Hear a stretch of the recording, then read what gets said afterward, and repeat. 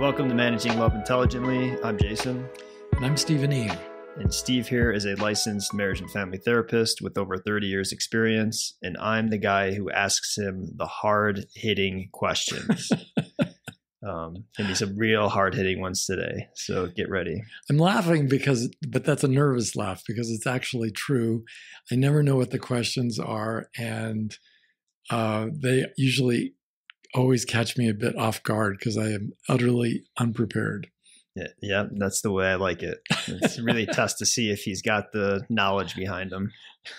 So today's topic is learning to embrace rejection. So Steve could think about that for a bit. And before we kick off the conversation, if you have a question for Steve, visit stevening.com and fill out the contact form. At the end of each episode, Steve will answer a listener question, so stay tuned for that. I also want to say if you enjoy the podcast and find the information helpful, please subscribe and share it with your friends and family. And if you really enjoy the podcast, please consider leaving a review. That stuff really helps us a lot in getting the word out to more people. And if you don't just really like it, but you actually, in fact, fall in love with Jason, who is single, if you could leave small donations, that would be really good on our Substack. Yes. And then I could use those for dating. Yeah. So subscriptions are available. Thanks. So I wanted to talk about rejection because a lot of people are afraid of it. And I've been thinking recently after working with you and kind of just growing as a person, I think if you could get past the fear of rejection, you could manage love much more intelligently. So that's kind of like what I'm thinking. But anyways, what do you think about? I just wanted to put a disclaimer out there. When you say working with me, I'm afraid people think, oh, he was a patient of Steve's. Oh, yes. No, he was never a patient of mine. So let's put that out of your head. He is not crazy, criminally or otherwise. So this comes up every week in my life. In your, in the therapy office? Well, I hope so, not in my marriage. And, okay. It's kind of a big deal, but it's a simple thing. I think, I don't know how you're going to possibly fill an hour, but you do every week with your incessant questioning of me. And it's like being on the witness stand in court. Yes. But I think the big thinking error is so many men and women think, oh, I need a boyfriend or I need a girlfriend.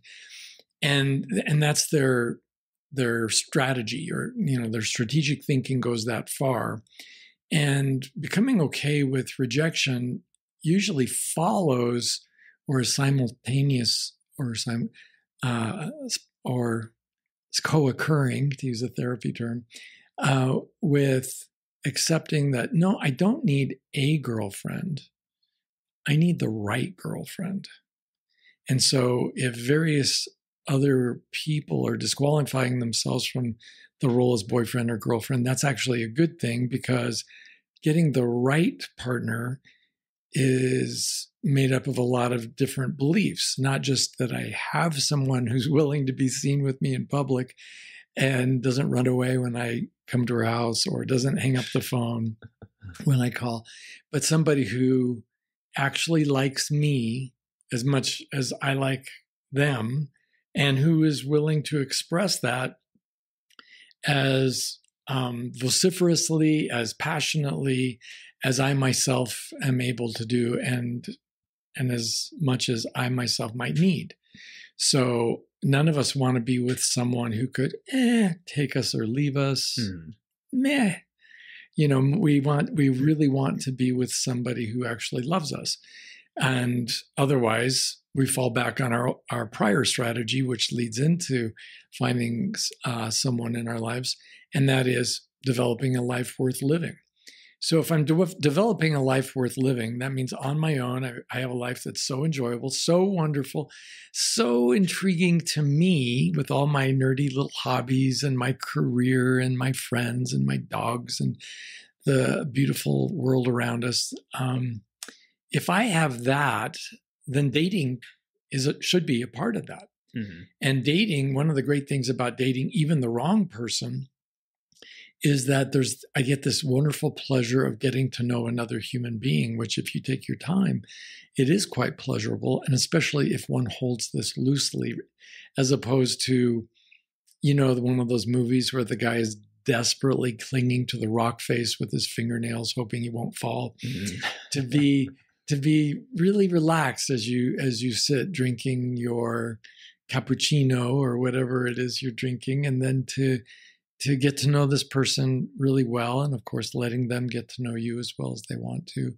And at the end of, I don't know, however many dates it takes, to someday realize, yeah, I'm not really the right person for them, for it to be okay to say, yeah, I'm not really the right person for you.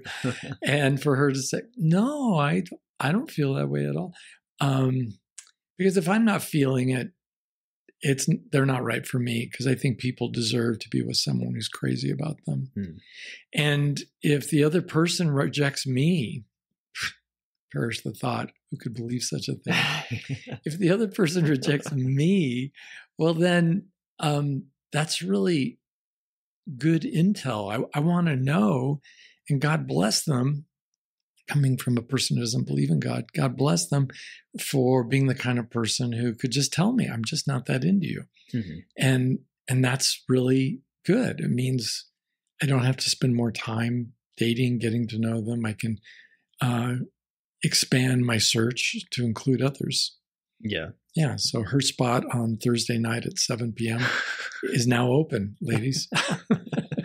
So that's it. All right, let's wrap up the podcast. No, I'm joking. No, that's great. That's a great overview of everything. I think. Yeah. Are we done? Or do you have more? Yes. But no, I think there's a, to get to that point, there's a journey that you have to take, I believe. I think there's some sort of, so I want to now go back in time and think about when you were a kid and like what was, because it's like even people have the fear of rejection to the point where they can't even like approach women, or women maybe can't approach guys, or this is so deep seated.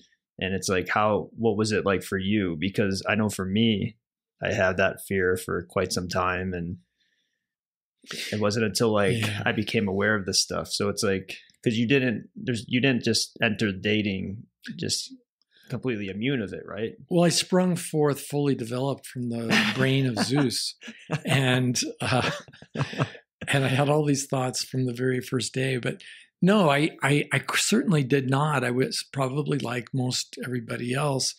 I say most because I do imagine there's some really healthy people out there, but I was not one of those. I was just really needy and clingy and really unsure of myself. And I think your questions, you always do this to me. You always ask me like, well, what about you? What was your development or your path like, or your trajectory? And I think it's a good question because it really gets to the heart of the matter, that it's not all about intellectual ideas. It's not just about sitting here in my chair cogitating, because there has to be, get this, an emotional foundation to intelligent thinking. There's this emotional foundation to finding love intelligently. And I think this emotional foundation is coming to a place where you can say, I really do enjoy my life. I said, I had a client the other day who talked about not having enough self-love, and he didn't really love himself. And he said, I wish you'd stop talking about that because it really creeps me out. He laughed and he said, me too. I really don't like using that phrase, but my last therapist said I should. And that I didn't do that. But for me, I've never really felt like I deserved love.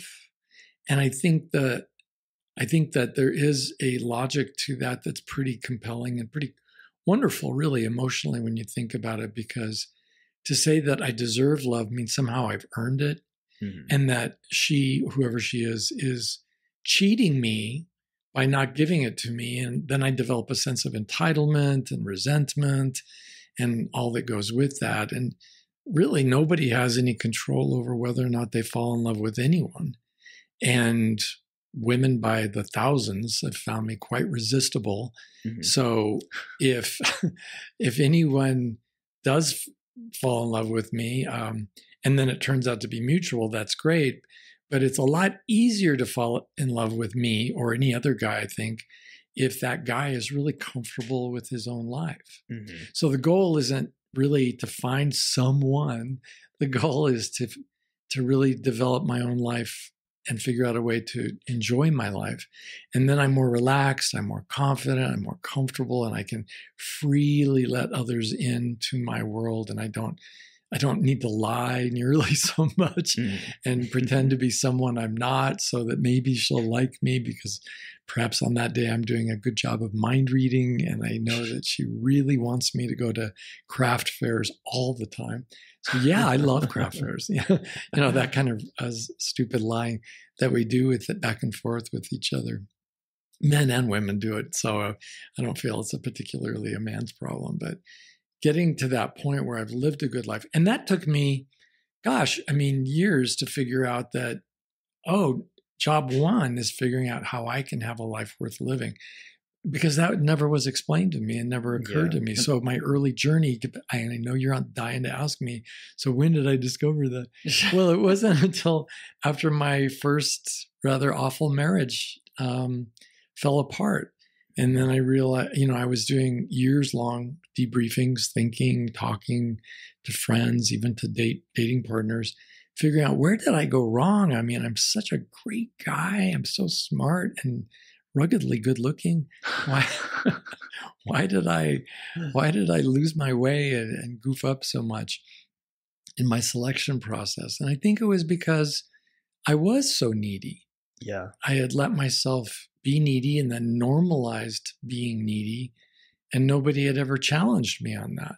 Nobody had ever said, well, no woman in her right mind is ever going to want to be with you. You're going to end up with women who are not in their right mind. And that's actually pretty much what happened. Would you say that it's the idea of loving others over yourself, or looking for love in others rather than finding it in yourself? I mean, again, that's maybe self-love stuff. And gosh, that sounds really noble and good. I'm not that guy. But it's creating a life worth living. Say it's creating a life that you love. Oh yeah, for me is creating a life that I love. So if you focus on, most people do the opposite though. I feel like they're mostly trying to find love and then create a life out of that that's going to be. Yeah, I want her to love me in my emptiness. Yeah. But you know what I mean? Like, it's like if it reversed, like if I knew, because you grow up and you're probably just I need to find a girlfriend, I need to date, and there's pressure, societal pressures. I mean, not as much as it was back then to get married or to have a relationship. Or it always feels like there's pressure, I think, on everybody to, like, what's wrong with you that you can't have someone? Why don't you have a girlfriend? Why don't you have a boyfriend? Why don't you get with someone? I mean, but if I heard like, if I was 23 and it's like, just focus on you and create an awesome life for yourself. It's like, I haven't even had that. And then it's like, and then it's like, and then if someone's like, yeah, create an awesome life, love it. And then next thing you know, you'll start meeting people. Yeah. I think with, there's so much to say on this topic that I thought was so easily handled in like one or two lines, but AA's got a wonderful tradition in that they say that this is a program of attraction rather than promotion. As opposed to most religions, which are mostly about promoting the religion and, you should follow the Lord too. But instead having so much from the program of AA that other people kind of see what I have and they crave it and they want it. And that's sort of my approach. I would say that's actually wholesale my approach to finding love in our lives is, first of all, control the things you can control, which would be your life. You can't make anybody out there like you or want to date you or fall in love with you. So why not just work on having a great life? And then what happens? But really quick, people think they can make people fall in love with them. Oh my gosh. Yeah. Isn't that another whole podcast? Didn't we do that one? It's just so impossible because there's no control. You can't influence or control or use any other magic word to try to claim some sort of control over the other person, because people fall in love with Adolf Hitler and serial killers in prison and out of prison. And people don't fall in love with some of the most wonderful people I met. So there's no guarantee for any of us that we're going to find someone before we pass or slip the coil of this earthly veil. So I think that just knowing that, then get busy with living your life. So generally speaking, instead of, and what do so many people do? They go to bars, or they go to churches, or they go somewhere where they think there's a happy hunting ground of the opposite sex. When really, I think it makes far more sense just to pursue your own life in terms of what you like to do, joining groups and clubs and associations and taking classes and doing all the other things human beings do when they're passionate about something, whether it's physics or bird watching or learning how to crochet. You get into a group of people who share your passion. And then if you're remotely interesting or enjoyable as a human being, if you know your manners and you bathe properly and you wipe your nose and don't pick it in public, if you do all these things to be normal, then people start thinking, oh, I'd like to introduce him to my daughter, or I'd like to introduce him to my friend. And sometimes it's the actual person in the class or in the group, but I just think everybody, and this is particularly true post-COVID, isn't it? That we all tend to isolate so much. We tend to stay at home. We're online. I have clients who tell me they have lots of friends. I say, well, tell me about your friends. Well, they're all online. Yeah. Do you even know where any of them live? Well, I think some of them live in America. It's like, come on, those are not friends. Those are really not what we mean by friends. So developing a life worth living helps me to be more comfortable. Confidence grows out of feeling comfortable with yourself. And then out of that, all of a sudden, you're somebody people are attracted to. Look at him. He looks like he's having a great time. He looks so at ease. He doesn't look needy at all. In fact, oh, what an enjoyable conversation we can have. And then eventually, you keep meeting enough people who share enough interests, you're going to end up with somebody, whether you like it or not. Yeah. And then those people, if those people are living that life, they're able to be rejected and not be destroyed by it. They're not going to go home and such a big thing, right? I mean, the word devastated is one I hear in my office all the time. Well, I just can't face it and any more rejection. I'm just so tired of being rejected. It's just so devastating. But if you're living a great life, it's as if the game show host has said, you win that wonderful, amazing life that you just had, only now you're free of somebody who doesn't like you. So that's a good thing, right? Isn't that great? It is, yeah. When you frame it that way, you need to frame it like a game show host. Well, I think so many of us feel like we're handed our life back like it's some kind of a white elephant or this, kids, you might want to put your hands over your mom's ears.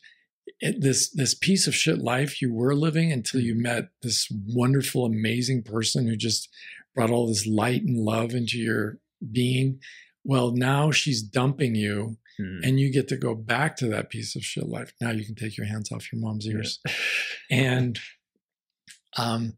so, yeah, it's not terrible to not go out to lunch with somebody who's not that into you. It's not terrible to not be dating or having sex with somebody who's just not that into you. In fact, it's actually kind of great.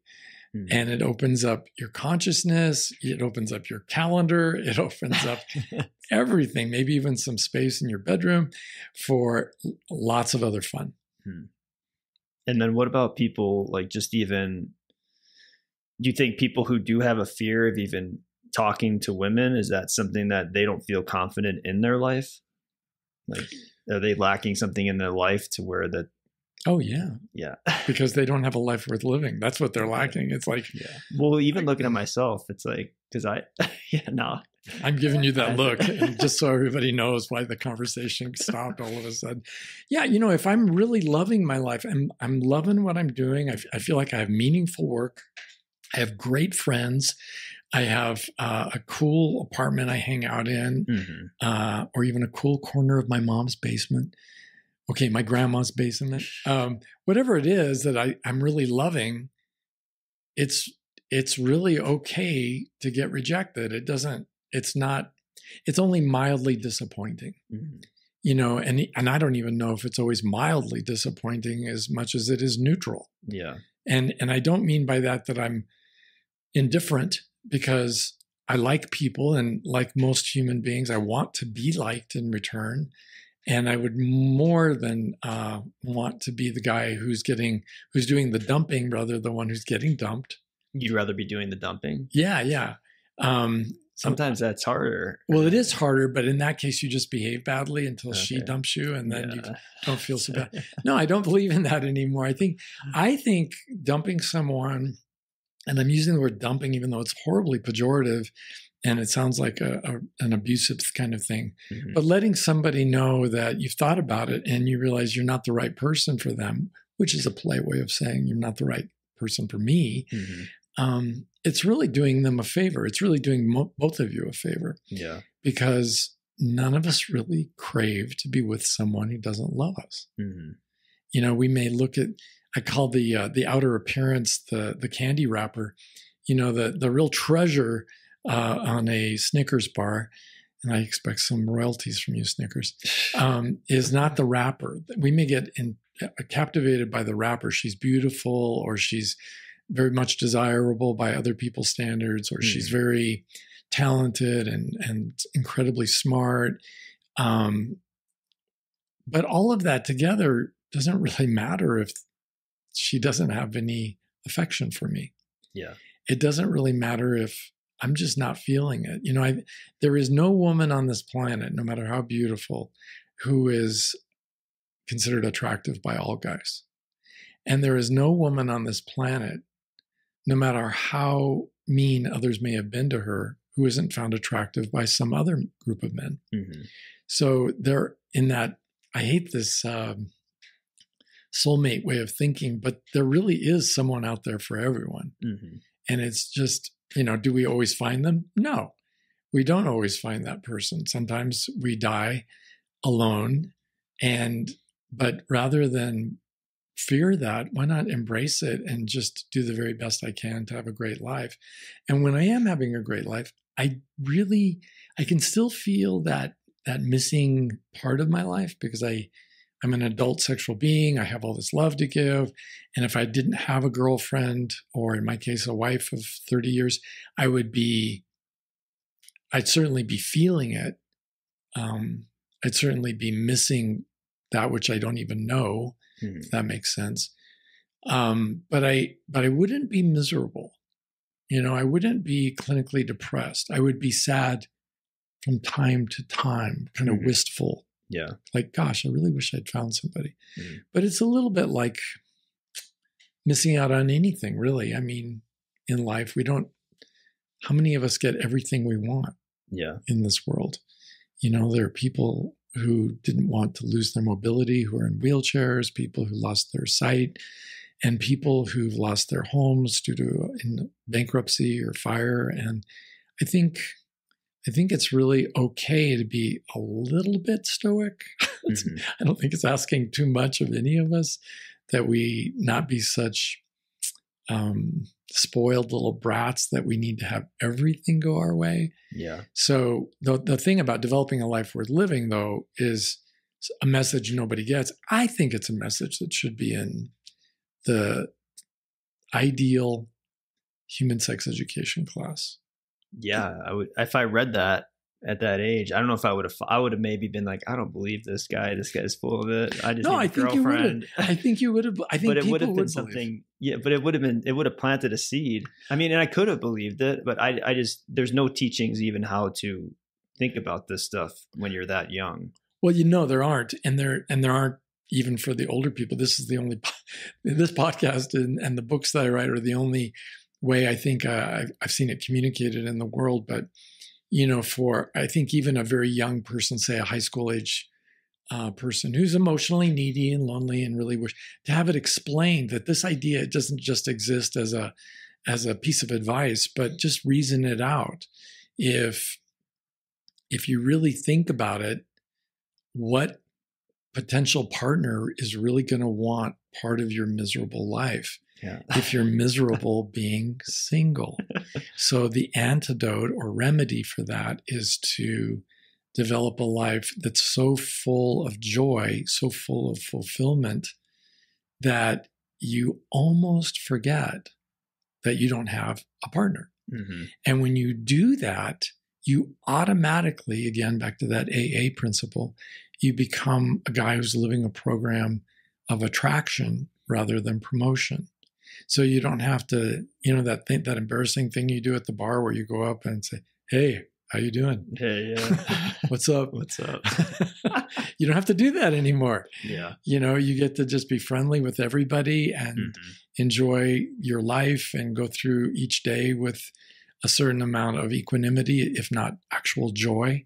And you don't have to use any pickup lines. You don't have to learn any pickup lines. And you don't have to read any of those stupid books about how to pick up women. Yeah. You're just your authentic self. Yeah. And you have complete control over that. Yeah. I really do think that's some sort of thing that is some sort of law of the universe or law of attraction that's working within this whole idea, because I know for me, it seems to work when you put it into practice. And I know, and I also see the opposite side of me being that guy at the bar, going up to it, like waiting for the right moment, looking over. Yeah. If she makes eye contact one more time, I'm going over there. Or building up your confidence, thinking like, okay, what I'm going to say this, and then, I need another beer. Yeah, I need another beer. Then finally you go up there and you're just completely, the neediness is probably just emanating from your being. Now I noticed, because you're not a client of mine, when you worked in that little line, the law of attraction, my brain kind of, wah. Because, our lives go much better when they're based on reason and knowledge. Mm-hmm. And I don't think we need to make it mystical or supernatural to say, well, if I'm just putting that out there, then that the universe is going to hear me. And by the law of attraction, I'll get back what I'm putting out. And I think, no, it's just, this is just a rational way to live one's life. And it's also eminently successful. It's eminently successful because you have control and you're doing what you want to do.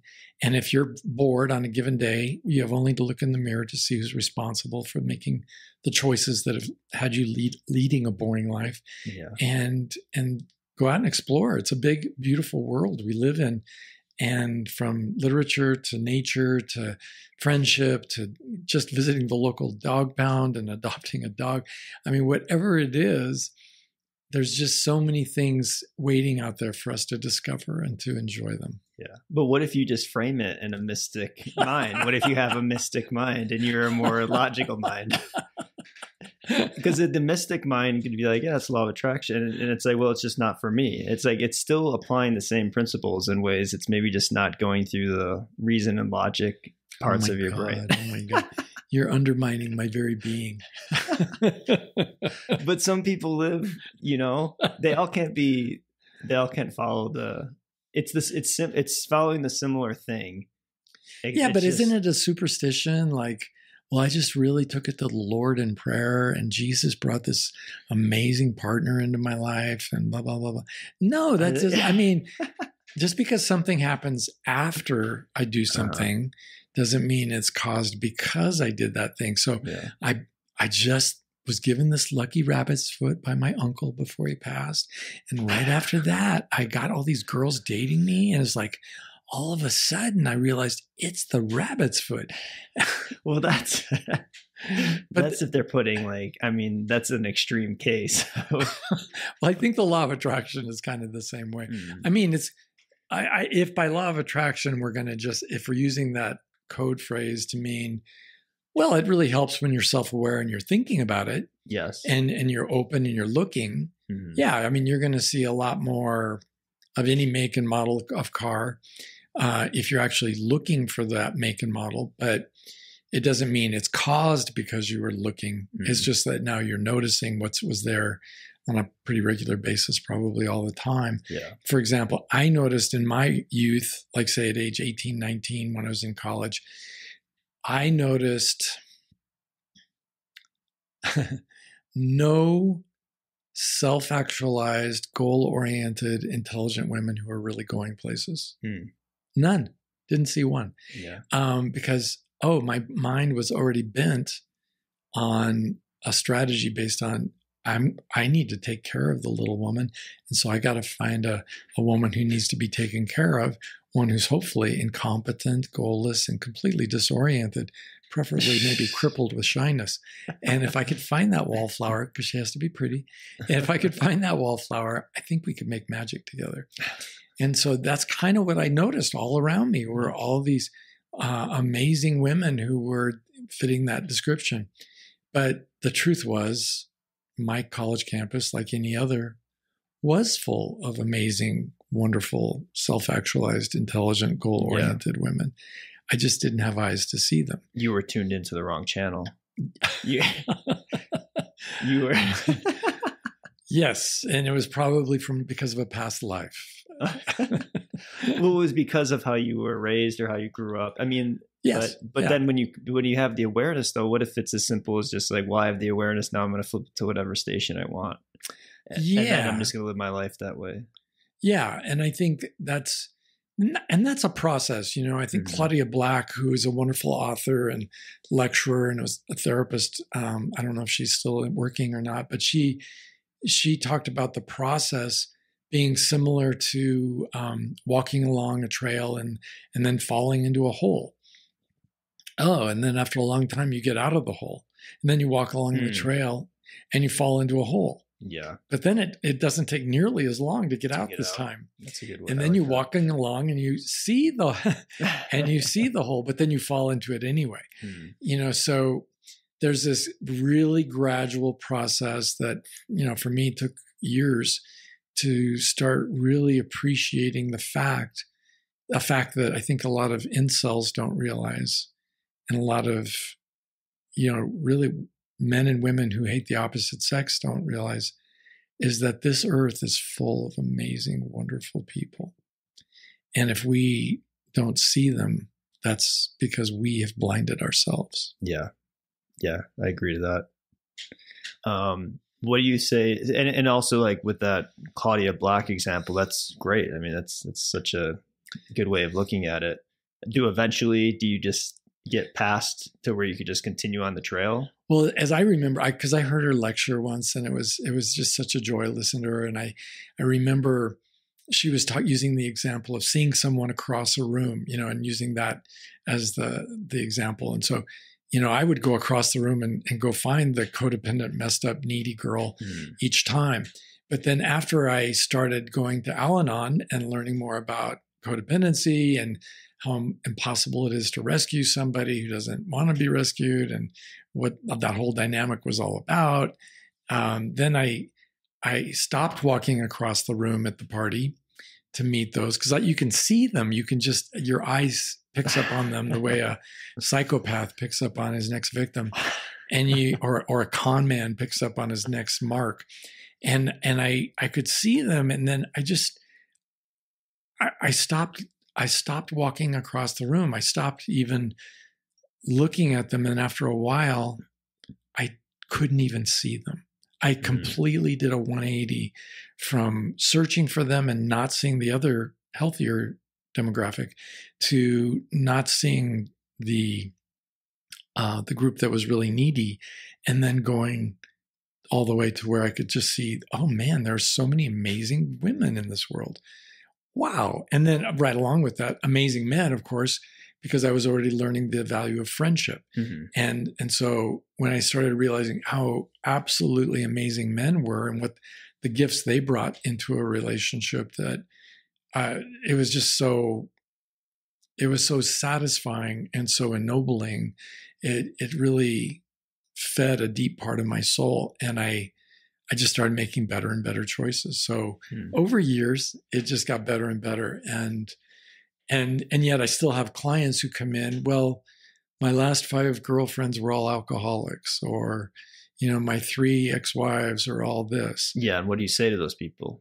And well, depends where they are in their journey, right? Because some of them are still blaming women or men and then I kind of gently but assertively point out that these were not arranged marriages, were they? And so you pick them out. And so really the problem is within you.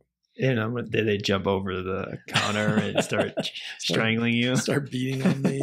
No, most of them are, I mean, really, they're shocked and appalled, but they're also relieved because, finally somebody explains the madness I've been living and that it's now under my control. Because they used to feel, what's the right word? Victims of a drive-by shooting, it's kind of like, why does this keep happening to me? You know? And no, it's not happening to you. You're choosing these people, and this is what you're building with your life. Yeah. But we can do a better job of building, just like somebody with a hammer and a saw can do a better job of building a house than somebody who just drives by the building site and throws the lumber off the pickup truck and just starts hammering and sawing. And you could actually start with a plan, and decide you're going to build it according to your needs instead of just make something happening. Yeah, it's interesting. Yeah, I like the idea of like just telling them like it's like a TV station. I sometimes think of my parents, like they're still watching local TV. Oh, they are. And it's like, that's a thing. I didn't even know you could do that. Yeah, it's still a thing, like basic cable and stuff like that. Oh, okay. And I'm like, you have all this streaming services with like some of the best television that's been created in the last, in forever. Since the beginning, yeah. And you're watching whatever show with the commercials. Let's just say it, Fox freaking News. Yeah. But again, like doing that with your life, I think it's, just shifting out of that is good. Oh, yeah. I want to ask too,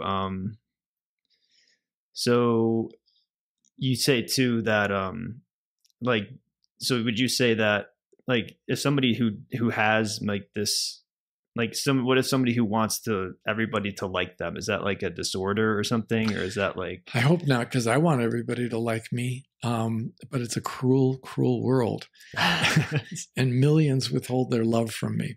So, billions withhold their love from me. So I think, normal human animals, and we are animals. And if you wonder about that, just wonder for a minute if we're mammals, because all mammals are animals. So, I think humans are mammals. So we all want to be liked. We're a social animal, and we want to be liked. We'd like to get along with everyone. Even the sickest among us, I think, would like to be liked by everyone. Even the person who creates needless drama, who's needlessly antagonistic and combative and contrary, deep down, I think, wants to be liked. But we engage in a lot of self-defeating behaviors. And frankly, there are a lot of people whose ability to love is quite impaired for a variety of reasons. Some of it genetic, some of it the way they were reared. And so, there are a lot of people who are incapable of love, but I want to be loved by everybody. So what's your point? So the point is then but rejection though. So that's like a huge fear then to have. It will happen. Yeah. That should also be part of that human sex education. You will be rejected, but it's always good news. But does it mean that they don't like you? Because people say a lot of times, well, it's not you. It's always the other person. So it's not you, it's me. It's them. Is it the other person? Like it doesn't have, if someone rejects you, does it have to do with your, like who you are as a person as much as some people think it does? Well, I suppose there's often a truth in what you're saying, and I'm trying to be gentle and forgiving when I'm talking to you like this. But I think it is also true that people, out there by the millions could look at you and me and say, no, it's just you. Yeah. I just don't like you. And you embrace that now. Yeah. I think that, well, I'm not delighted to hear that. However, I not only accept it, but I'm grateful for the honesty and the openness. When somebody says, no, I really don't like what you stand for. I don't like your values. I don't like your sense of humor. And I especially don't like your fashion sense. And so, if somebody's like, well, okay, then I mean, what is there to resist on that? I mean, they've made it categorically clear that I am rejected on every level. Yeah. And although she didn't say my lovemaking, so maybe I was okay there.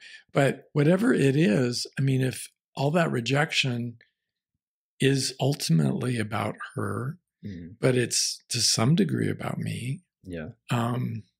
So you don't buy into that idea where it's so painful, and so it's not about you. It's like it's always the other person. It's like there is. No, I do. I mean, at least I comfort myself with that, and I think, if I pick a neutral inanimate object like a hamburger. There are people who like hamburgers and there are people who don't. But is that about the hamburger? No, of course not. It's about the person. Okay. And you and I are kind of on the level of the hamburger. I didn't like this metaphor where I was going, but I'm a vegetarian and now I'm a hamburger. So anyway, I think that I think the rejection is ultimately about them, but it may be for good reasons. I've been rejected by many for quite good reasons. I mean, I've seen a number of women I've dated over the years do the eye roll when they found out that, oh, I never get angry, is what I disclosed. Yeah. And of course, they knew that I was either lying or self-deceived because everybody gets angry. So an intelligent interviewer is going to run into something and they're going to do the inner eye roll if they don't do it overtly. And they're going to realize, yeah, this is not going to work for me.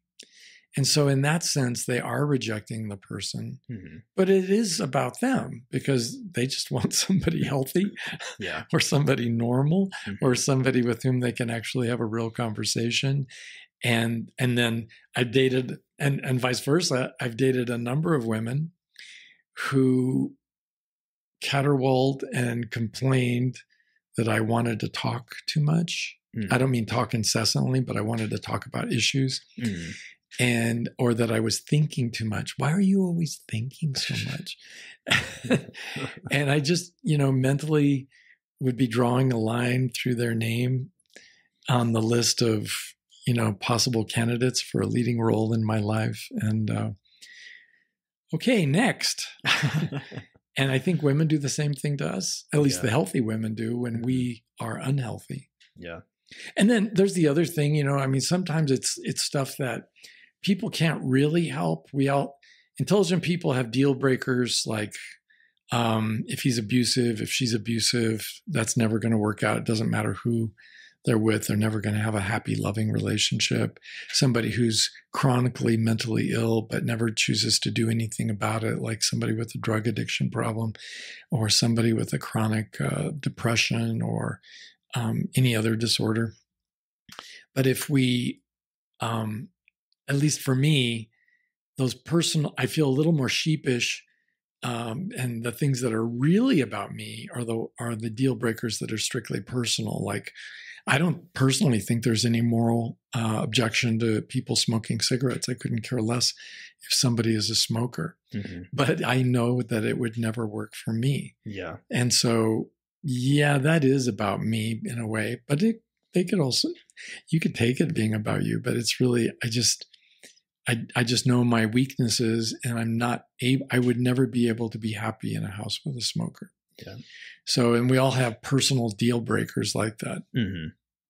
So what do you think about the concept of, like, would you say people about this fear of rejection, like moving beyond fear, beyond rejection, beyond even death, like beyond, like embrace, like to infinity and beyond? Would you get what I mean? Like, just no, I have no idea what you're talking about. Like, if you could go beyond the fear, like get past it where it doesn't bother you anymore. Okay. And like, so that's one thing. And then you do that by creating life worth living for the most part. Right. And then so moving beyond that, and then even moving beyond other things that may impede your life in a way that cripple you or cause you to react in a way that's maybe not so pleasant. Can you give me an example of what you're talking about? Well, I guess with the rejection, I think it's just like just moving beyond these things that are holding us back. Like, I think there's things in life that maybe keep us stuck in certain places. Like, I'm thinking like rejection, for instance, could keep you, like, having a fear of it and holding on to that could really restrict you from really meeting somebody good. And I think like that carried over to other things in your life aside from rejection. Like, some people are really afraid of dying, and that could maybe restrict them from living a really I hate those people. fulfilling life. Hey, so are you saying, like, if I had a life worth living and I was really enjoying the heck out of my life, but I still had a profound fear of rejection? Yeah, but I'm saying like the idea of like, this is about embracing, like learning how to embrace rejection. So it's like, if you learn that skill and you really kind of sit with it and go on that journey to go beyond it, it's like you could then apply that concept of moving beyond rejection to like other things in your life that are holding you back. Oh, like the fear of death. Like the fear of death. Or the fear of success, or the fear of whatever it may be. Yeah, taking any risk, like with your career or your academics or anything like that. Yeah, I suppose so. You know, like the person who, I hadn't really thought about this, but which isn't surprising because you never tell me what we're talking about. But yeah, I think it becomes a way of life, and rather, not that we're perfectly fearless, because every normal person has some fears, right? We fear discomfort, we fear negative consequences that could really bother us and affect us. But the idea of, well, what would happen if I don't try to live my life? And I just go to my grave without ever taking the risk of, let's say, speaking up and standing up for what I believe is right. Or what about the person who never steps away from a horrible marriage? I was talking to somebody the other day who has never been happy in his marriage in like 40 years, has never been happy, but he made a vow, you know, till death do us part. Yeah. And so till death do us part, that means you've not embraced that emotional foundation of life that includes an openness to the idea of being wrong and a humility about that, and accepting that, oh, these rules that we've codified, like till death do us part, or you should never get a divorce, those rules were meant to serve us, not dominate us. So actually, anyone listening to this podcast is far more important than the rules that they try to live their life by. The rules can only work so far until they may need to be adapted to an unforeseen circumstance. I like the idea of till death do we part. It sounds wonderfully romantic. And for Romeo and Juliet, wow, that was a short journey. But for the rest of us, that is a journey that could take way too long if we're leaving unaddressed, you know, profound abuse in the home. I was talking to someone else whose father was an incredibly abusive man, and the mother only divorced him after 16 years of marriage. No, it was actually 17, 18 years of marriage. And so how awful would that be? And I think if we're going to say that, well, sometimes divorce is the right answer, sometimes divorce is the answer, it's the remedy for all your ills right now. Well, that takes some courage to step away from a lifetime of belief in one way and then to embrace this new way. So, but then what happens if you don't? Imagine you're lying on your deathbed and you've been married for 50 years to somebody you don't really like. Yeah. Were you doing anybody a favor? I would say no. You know, certainly not yourself, but also not them. Yeah, I agree. Well, that could transition into this thing. So one of my biggest lessons with rejection was in my last relationship, and about like when we were breaking up, she's like, yeah, I was over the relationship after a year or something like that. And how many years were you together? About 3. Oh, ouch. So ouch. I know that. So what I think about with this guy though, that's 40 compared to, and 3. So, I mean, I wish even though it would have sucked if she told me after year one, no, I'm not interested, that would have saved me from much emotional catastrophe and devastation to bring back that word, because I was in a relationship where I was trying and things weren't working out, and she was still with me, but yet it was like she wasn't with me. And then when she said that, finally, it's like all this stuff clicked, and it's like, oh, no wonder we have problems with sex, and she doesn't tell me she loves me and this and that. I'm like, that makes so much more sense now. And then I remember telling her, like, you know, if you get in another relationship, just not promise me, like she could do whatever she wants. But I was like, I hope you tell the guy sooner than later, because this is very painful. Yeah, it is painful, but you know, all's fair in love and war, and that's on him, because we want a woman who's unloving to keep him really busy, because then he can't compete with you. Oh, yeah. So it's like tripping your opponent at the starting line of the race. And I think, you know, if you're going to say she knew at 12 months that you were not the one for her, she knew, okay, underscore that word, then at probably 9 months, she was pretty sure. And at 6 months, she might have been 50-50. And so wouldn't you even like to know at the 50-50? Well, now you're really, right? Was 6 months.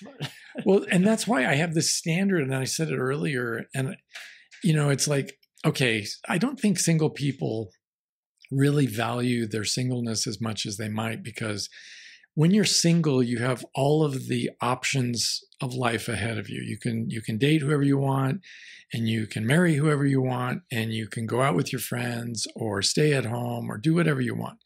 You have your freedom. You don't have to check with anybody. You don't have any obligations. You have no contractual claim on your time or your energy or your talent.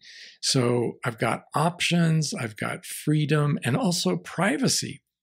If I want to watch Science Fiction 3000 with a box of Ritz crackers in my bed at midnight, I can do that.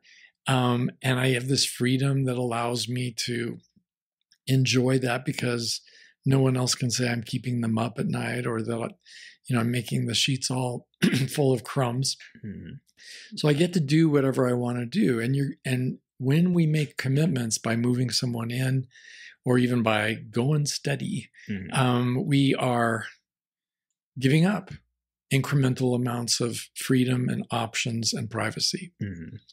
And I just think, for me, the ticket price for me to give up those things is I need to hear a clear message, not just verbally, but behaviorally. Oh, she's nuts about me. Yeah. She not only wants to be, but has eliminated everyone else vying for president of my fan club. Eliminated. She is all in, because I know it myself, and I think it's true of you. I don't know you that way personally, but I think we both have the ability to love some woman like that, where we're all in. Yeah. And why would I get together with a woman who has less ability to love than I do? That makes no sense at all. Or who loves me less than I love her. And frankly, that's not the end of loneliness for me. I'm not interested in being with someone who sort of likes me. Yeah. You know, I mean, I could share coffee with them, and we could do an exploratory conversation with that person who's kind of interested. But by the time we're talking about commitments, I need to have some very clear messages, frankly, that the really needy person doesn't dare hold out for. Because if he or she held out for those really clear messages, oh my God, I mean, aren't you being too picky? You know, it might be forever before you hear that. Well, if it's forever, you're with the wrong person. You've been with them too long.